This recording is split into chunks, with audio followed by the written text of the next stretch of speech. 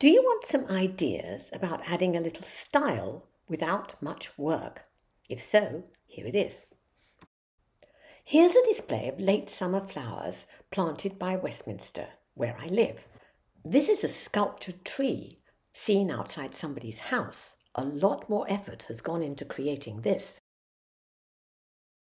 These are carrots, but the way that they've been arranged in wonderful colours really does make them different. These carrots have been cooked and the centres have been removed with a leaf-shaped cutter. You may think this is worth it or you may not. If you're interested in design, you can make runner beans look like this. Of course, if you just leave them long or chop them up roughly, they'll still taste the same.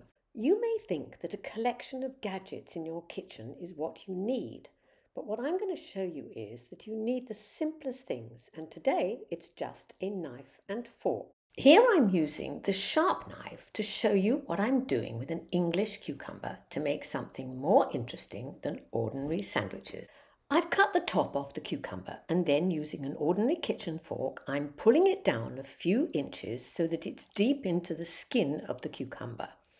You turn it around so that the whole thing is done and then you just cut it with the sharp knife.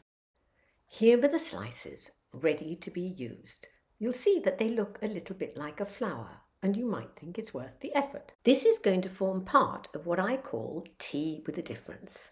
And I'm starting with some brioche rolls which have been split in half and buttered. To go with them are the attractively sliced cucumber slices. Here's the fun part.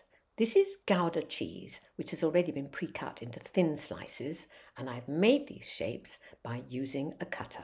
Here you can see the savoury part of this meal. Here it is, and I really do hope you like it.